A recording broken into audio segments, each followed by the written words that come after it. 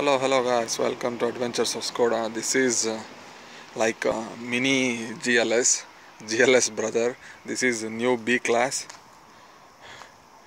It's almost same length as GLC, but it is even more space inside because of this curve and because of this narrow stance. It has more inside place, and it has also big wheels. But this is not AMG line. But only this offer no V6 or V8 engines, only inline 4 cylinders, less powerful engines, but it offers 7-seat and its styling looks same like GLS. So it looks like exactly a small brother of GLS.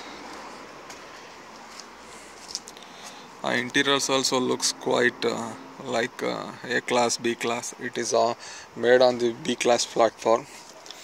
Even rear lights also look exactly like GLS, and this angle it's look exactly like GLS. And here there is a chrome strip, and there is no fake exhaust in this.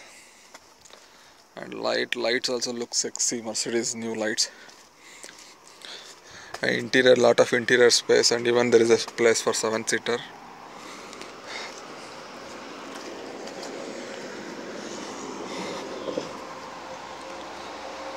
Roof rail, it's like Mazda X5, CX5, or something like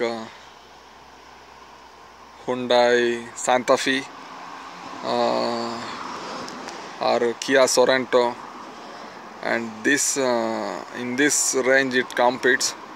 And if you have this Mercedes logo, means it commands respect and dignity. So this is simply amazing, and it starts only for 35,000 euro. It goes up to 50,000 depend on the options, but still it's a complete bargain for this price. You're getting a same GLS type, like a mini GLS, GLB class, GLC, GLE, there is a GLS.